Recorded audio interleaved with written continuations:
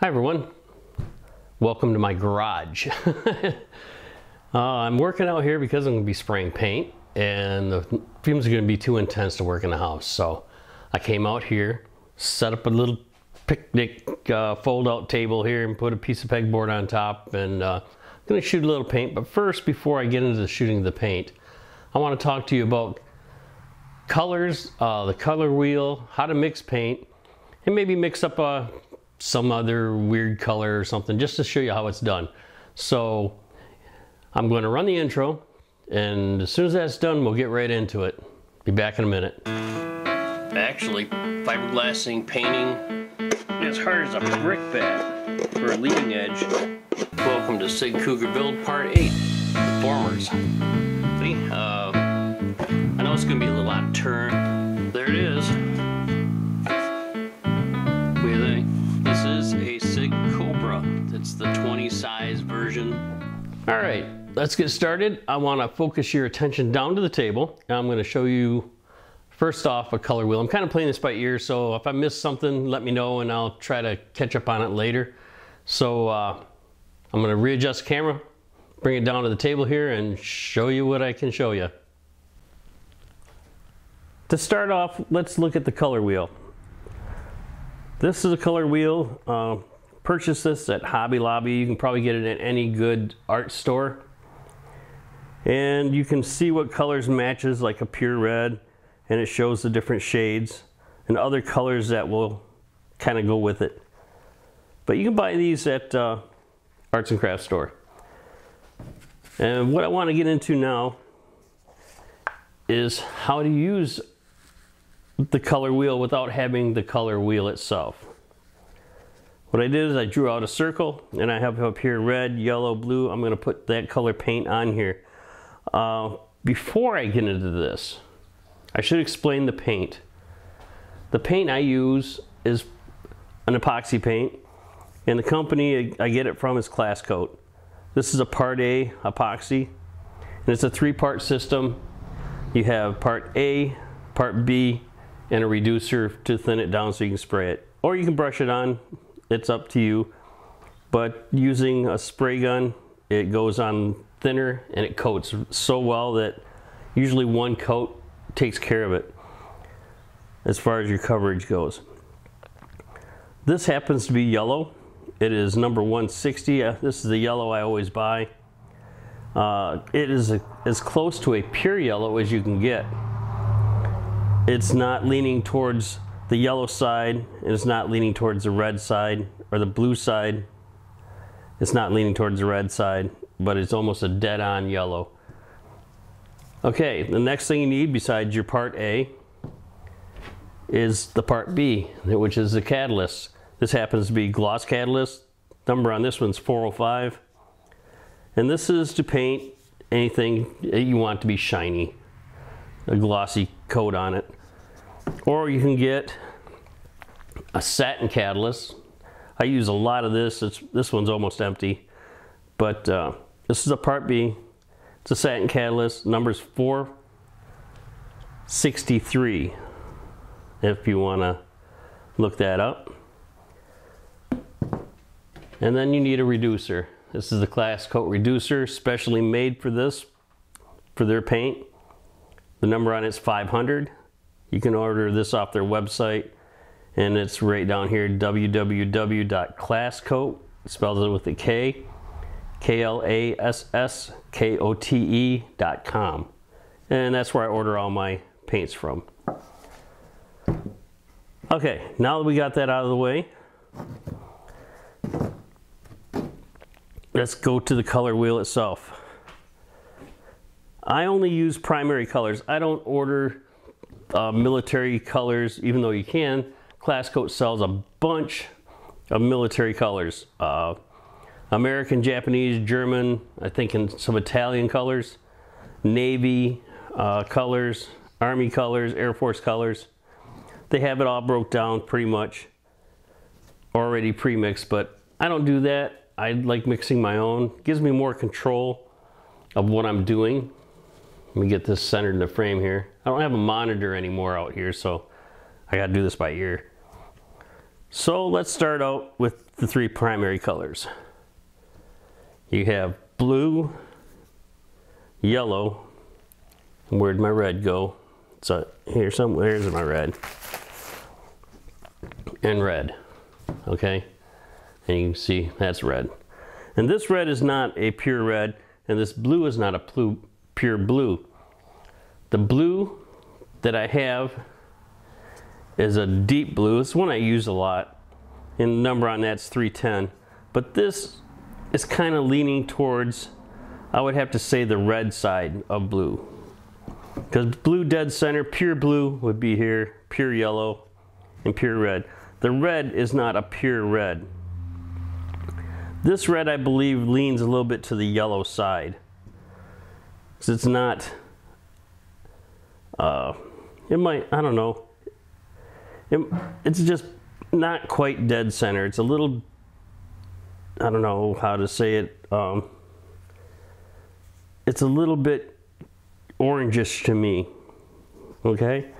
But let's start with that. I'm gonna open it up and give you a little color test here to show you how this works.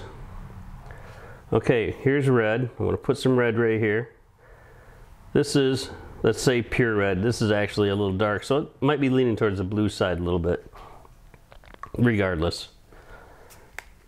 And the blue is a very potent color when it comes to these epoxy paints. It takes a little bit and it goes a long, long ways.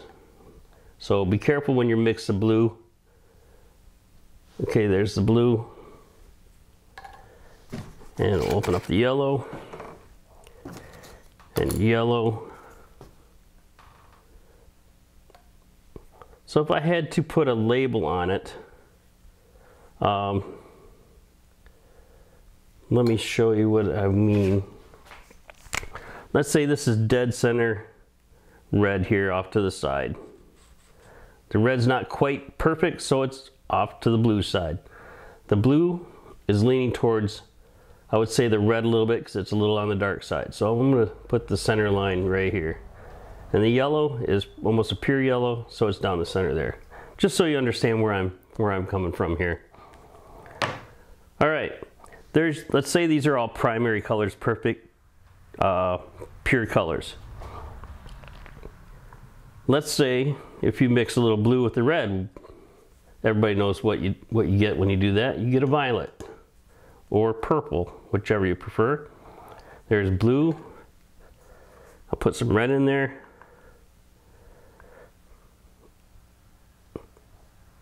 And get me a different stick. And we'll mix it up. Just so you can see that it turns to a purple. It's getting there. I can see purple coming out of it. It's just I got lots of blue. There we go. I don't know if you can see that. Maybe if I smear it a little bit, you can see. But there's purple. Halfway between blue and red, you get purple. Now for the yellow. We're heading towards the yellow side off of red. I should have started here, but sorry about that. There's a yellow. Mix in a little red. You guys know what you get when you mix yellow and red. You get orange.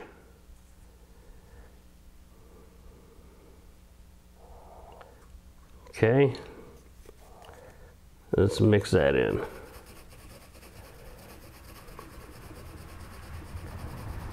This is not a real good orange, but it's an orange. It's a little bit on the light side.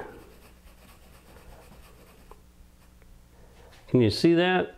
It's not quite the dark red that you really want, but it's more of an orange, a little more yellow just to push my point.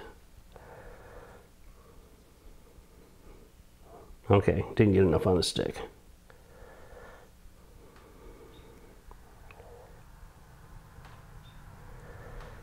Okay, mix that in.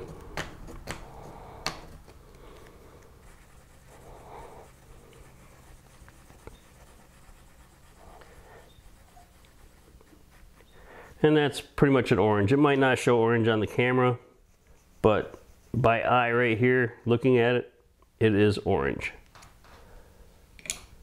Okay, now let's move down to yellow going to the blue side. And everybody knows that yellow and blue make green.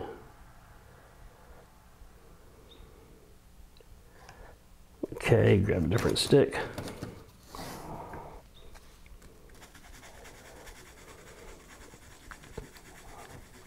And there's your green color.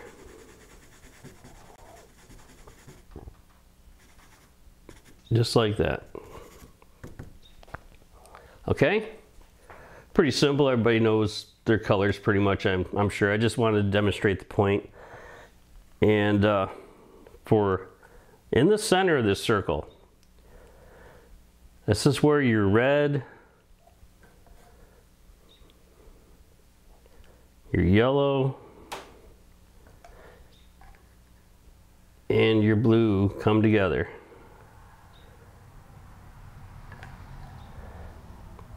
And we all know what happens when you mix red, yellow, and blue. You get this chocolatey colored brown.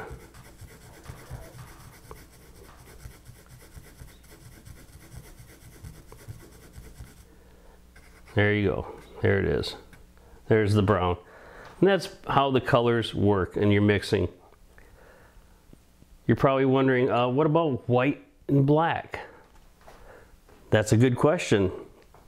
Okay, here we have gloss black. Number on this is number 70. This is class coat. Black. And I got a big can of white. Okay, now I can't see my framing, so I'm going to do this again. Black and white. Black and white are not colors per se.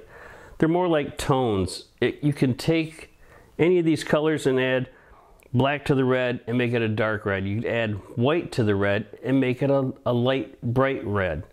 Same with the yellow, the blue, same thing. You're not going to change the color. You're going to change the intensity of the color. Either lighter or darker, like dimming the light switch, okay? That's what white and black does for you. All right, let me move some of this stuff. And a color that you can't mix, okay? Out of all the colors in the spectrum, one color you cannot mix, possibly two, but I don't have the second one. But the first one is aluminum or silver, okay? This is silver or aluminum, number is 80. There's no way to mix this color, so you have no choice but to buy it if you want a silver color. All right. Another one would be gold or bronze. That's color, another color. It's awful hard to make a good mix of colors to make it. Okay. All right. Let's mix a color. Let me grab a mixing cup. This is something that you will need in your endeavors of painting, is a 1 ounce mixing cup. Okay. I'm not going to mix a whole ounce, but I'm going to mix a little bit. Let's see. Olive drab is an easy color to do. Let's try that, olive drab. We'll start with a little blue. Okay. And it's kind of a sandy looking green, so we're going to add a good helping of yellow. All right. Mix this up and see where we're at.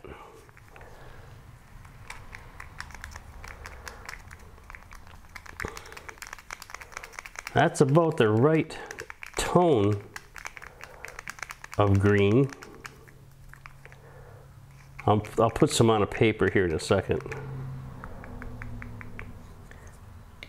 But olive drab is a little bit brownish, don't you think? So I'm going to add a little red, just a drip, maybe 2. No, maybe 1. We'll do with 1. Let's mix that in, and we'll give it a little brownish tint to it. There we go.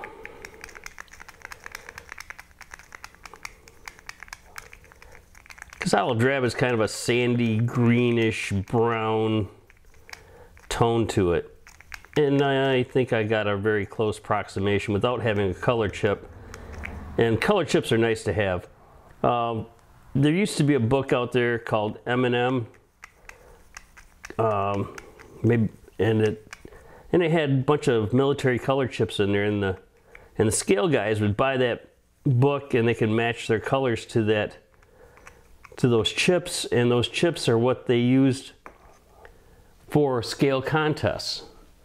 So when the judges judge your airplane on color, they would use those color chips that you give them from that book to match the color on your airplane that you had to mix. Okay, let me show you what I got here. Let's see if I can keep this center in the frame. And get some more.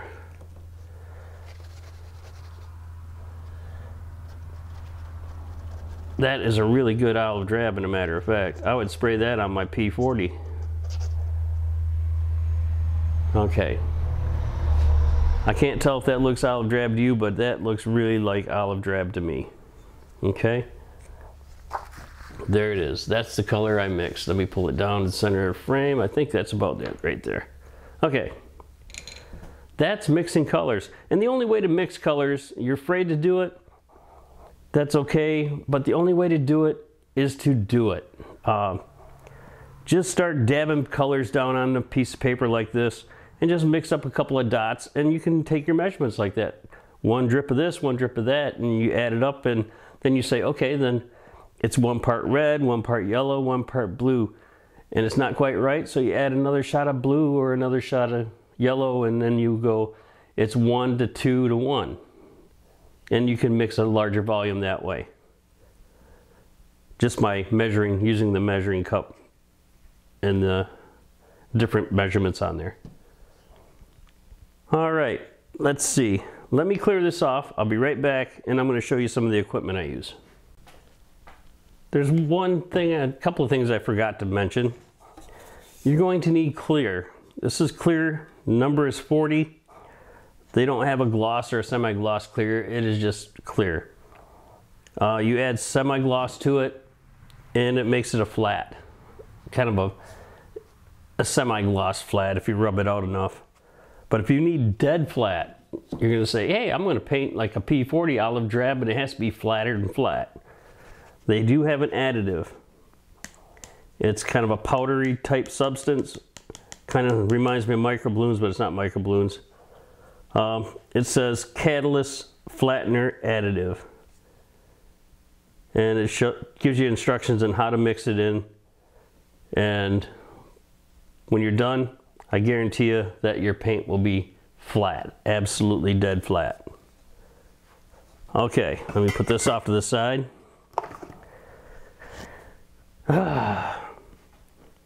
Let's get started with the simple stuff. Paper towels. You'll need paper towels. These are the Scott shop towels. Pretty heavy stuff. Much better than the white kitchen towels that you might be thinking of using. But that's that. Knife, pencil, extra blades, definitely extra blades. And you're wondering why you might need a knife. Well, one thing is, I don't have it on my table, but I should have, is a roll of masking tape. Because when you tape off your canopy or something like that, you might need to do some trimming, and that's what the knife is for. You will need, slide this off, jars to mix with. I use baby food jars, and this is a gravy jar.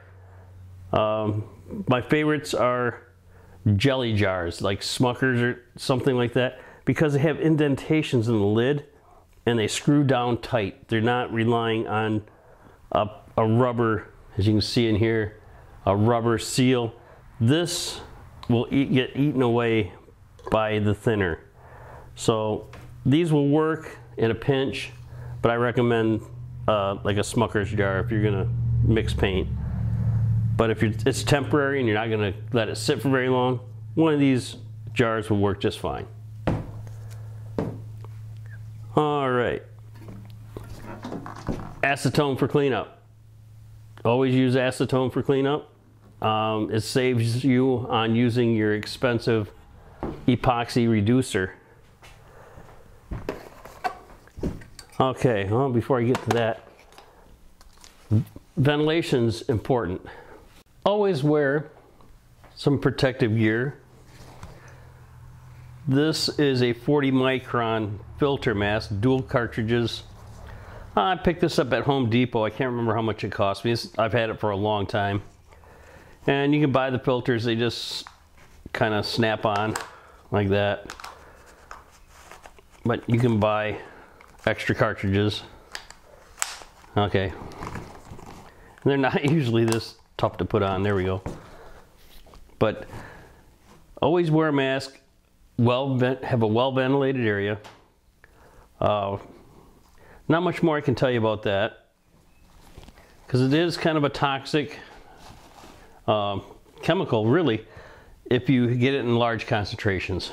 I wouldn't recommend spraying indoors. And if you do spray indoors, make sure you have a ventilator going, something that can get this stuff out of the air. Okay, we'll get that out of the way. One more thing. Rubber gloves.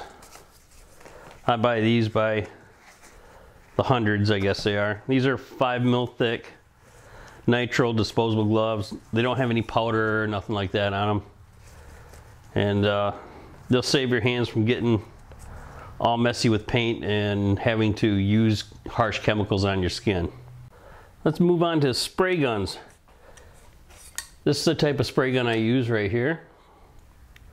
This one says K3 on it. I've had this for many, many years. I can't even remember where I got it from. This is what I like putting on my primer.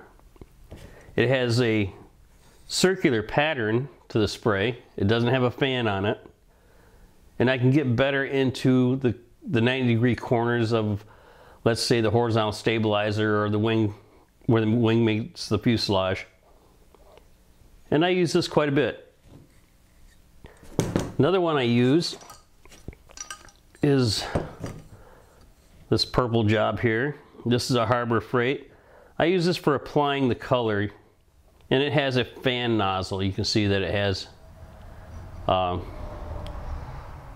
little tabs on here to make a straight fan spray pattern. Great for covering in large quantities of a single color. And if you want to know the number on that, I happen to have the box here.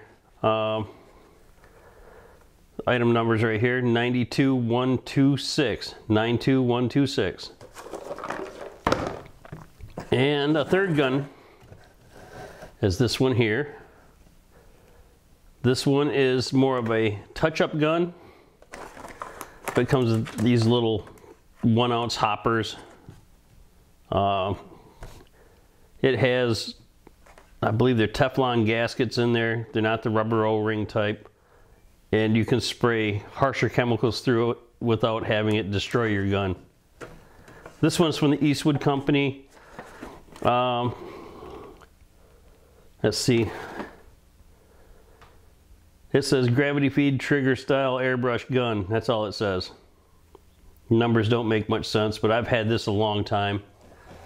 It works great for doing small detail stuff, painting chevrons or painting the letters on the side of your model or things like that. That pretty much does it for the things that I use. Oh, no it doesn't. No it doesn't. My mistake. I use spot glazing putty. Spot glazing putty is something I use after I sand out the primer. I use 320 sandpaper on the primer. I've shown you that in previous videos. This is what I fill in the spots on the primer. When you sand the whole thing, you'll see some spots that you can't get, and they're still shiny from the primer. You fill those with spot glazing putty, and it saves you from multiple layers of paint. So you don't have 5 or 6 layers of primer on top of your plane. Instead, you just got one little shot of this acrylic spot glazing putty. This is Evercoat, is what it's called, but there's a bunch of them out there, different types. I use a lot of that. That's why I got such a large tube of it. Let's see, what else? I don't have the sandpaper to show you, but I do have steel wool. Once you sand it out, you'll want to use steel wool on it, and just polish the whole surface down with steel wool before you spray your color, and that will take the roughness out of the sandpaper marks and smooth them completely out. And this is double 0 steel wool. I also use 000 if I need to get it a little bit more of a smoother surface. Then I'll go with a finer grade. But these, you can get this steel wool. The package is really dirty, but I'll read it to you and the type of grades it comes in. Super fine is 0000, okay? Then it goes to 000, and this is 00, and then 0, 1, 2, 3, and 4. Those are the different coarseness of steel wool you can get. That wraps it up. That, I believe, is all I can say on this. Besides, oh, also Scotch-Brite pad. I use that also along with steel wool. It helps. It might take a few minutes off of your steel wooling, because this is a bit coarser than steel wool. Knocks it down, polishes it out. Okay, that is it. Now that part's done, let's mix up some primer. Alright, there's the mixing cup. I'm going to pick this up and hold it so I can see what I'm doing. And I'm going to dump in, about 3/4 full of white. That's about what I like. Just about in there. Now I'm going to dump in a little black until it comes up to the line. It should make it a light gray color. And I'm not going to mix it in the cup. I'm going to take it, I'm going to dump it in my jar. Just like that. Just let it sit. Just like that, and let it drip out for a little bit. And when it's done dripping, I'll be right back. Alright, it's done dripping, and I kind of cheated and used a stir stick and scraped it out, because what I need to add now is my reducer. So I have 1 ounce of color, right? This is part A. We'll just call it part A. And to make the right formula, you have to have 1 part, which would be 1 ounce of color, 1 ounce of thinner, and eventually 1 ounce of catalyst. So I'm going to fill this right to the top with catalyst, or I mean with thinner, pardon me.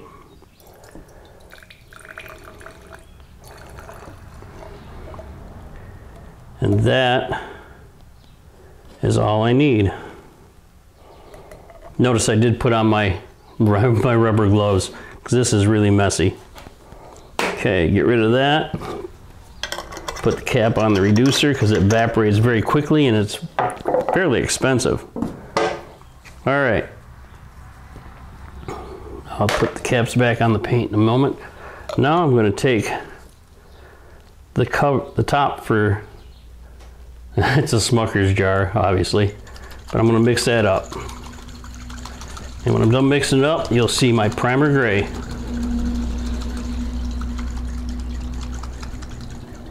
There it is. Pretty good color? I don't think that's too bad at all. Nice, be a nice gray primer. I might have to mix some more. I'm not sure. I think it'll go and cover the whole model. That is all I have on this particular subject. Next is going to be adding the catalyst, which would be, it doesn't matter if it's satin or gloss, but there's a satin. I'm going to be adding that next. And I'm going to spray the airplane. But this is all I have time to do today. So by the time you see the next step, it's going to be another day. I just want to give you a heads up that this is going to be sprawled over a couple days. Because really, a couple days ago, it was 90 degrees out. And now, today, it's only 67 degrees, so it feels like it's freezing. But it's warm enough to do what I'm doing now. So tomorrow's gonna be a nicer day, and tomorrow I'm gonna try to shoot a little color onto this Kougar. All right, I'm back. What I need to do before I can even spray this, okay, this is the primer I mixed up. Shake it up really well. It's that nice gray color. Yeah, probably needs a little more shaking, but I'll do that in a moment. I need to add the catalyst. I'm going to put satin catalyst in it. So I'm going to open up the can, give me a moment, and I'll mix this up so you can see how that's done. It's no different than anything else, but I just wanted to make sure that you've seen pretty much every step there is to see on doing this paint. When you get the Class Coat paint and you open up the lid, you'll notice that it has a inner seal on it. So what I do is I'll take and grab it with a pair of side cutters, open it up, and you see the color is a very sludgy looking grayish color. And it is sludgy. Let me show you. See, there's clumps in the bottom. You got to mix all that in before you can start. And this is going to take me a minute or two, because you got to chop it up, mix it up, stir it up until it all mixes in thoroughly. So give me a few minutes and I'll be right back, and this will be ready to go. Well, I've been mixing this for about 5 minutes, and it's pretty good now. Let me get this stir stick cleaned off, and I'll set this off to the side.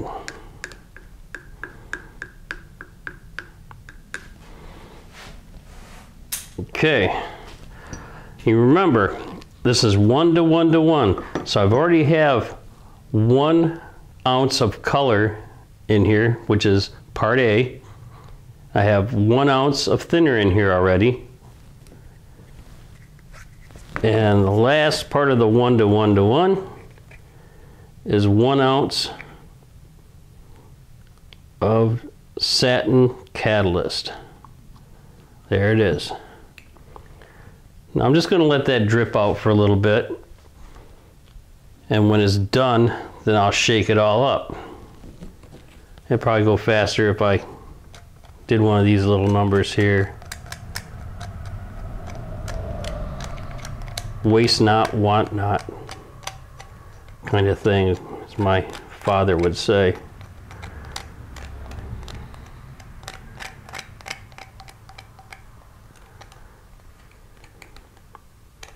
And besides this stuff, you don't want to waste it because it does cost you a little money. So yeah, I'm a bargain basement type of modeler. I'm the cheap modeler. So yeah, I make sure that everything is used up. And what I like to do is I like putting this inner lid back on it. Okay, this little metal cover I took off. I always put that back on. Might not be necessary, but I find the shelf life is a little longer if I do. Okay. I usually wipe the lid off too when I get done, but since I'm in a hurry to get this section of the video done, I will do it later. Now that it's all in there, and you just shake it up, Make sure it's well mixed.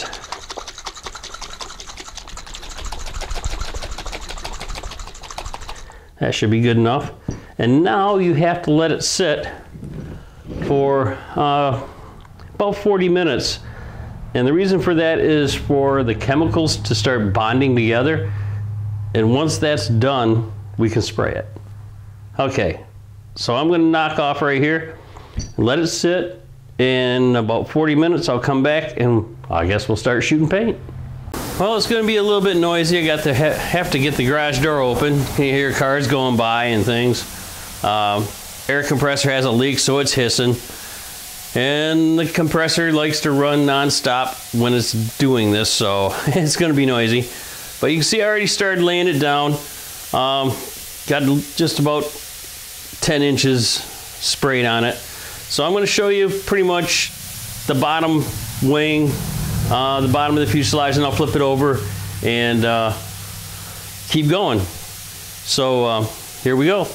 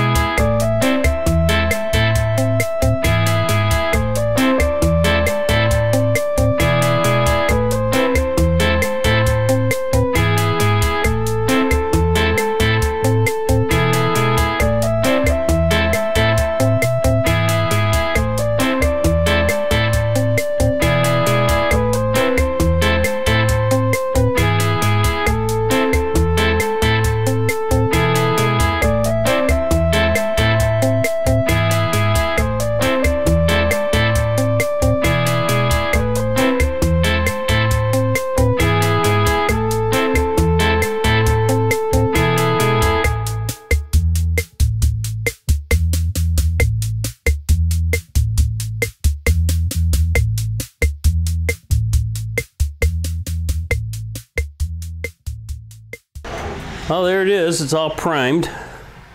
Just a matter of letting it dry and then sanding pretty much all of the primer off. And wherever there is dark primer, that'll tell me, well, where the primer is laying after I sand it all down. That's the parts where I'm going to have to end up filling, which is probably going to be a lot of spots because I can see a lot of bad spots on this plane. I mean, a lot of them. So I'll have to get on with my spot glazing putty after I sand it down. I got to let it dry for 24 hours. So once it's dry, then I'll sand it, put on my spot glazing putty, sand it out, and then shoot it again with another coat of primer, and then that should do it. Then I'll sand that primer back down. Then it should be good to go. So what I need to do is clean out my air gun, my sprayer, and call it a day. So on the next video, I believe we're going to be shooting color. So stay tuned for that. Keep watching for that one. It won't be long. And have a good one.